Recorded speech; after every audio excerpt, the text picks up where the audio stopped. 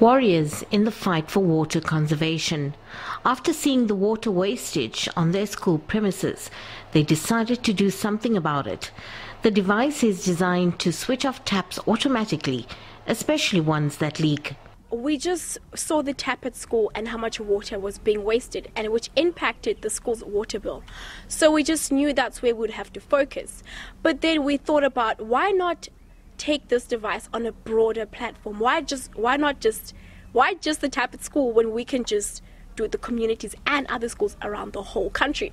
And the trigger is pushed inwards, and the water will flow, and once the learner lets go, or whoever is using it lets go of the lever, it immediately stops the water flow. And the reason why we wanted something that would stop the water flow immediately was because dripping taps are one of the main reasons why water is being wasted and why liters are being wasted every year.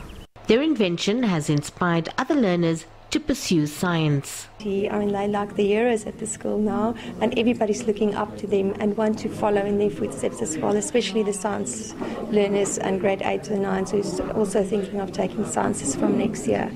It's a great opportunity. Both learners were also awarded bursaries from the department to pursue a career in the water sector. In 2017, we experienced a serious drought in the country, and the Western Cape, it was hit very hard in terms of the drought. So when the schools are coming up with innovative measures like this one, we are very excited because this is something that can be rolled over through the entire country. After completing their studies, both will be absorbed by the department as graduate trainees for a period of 3 years.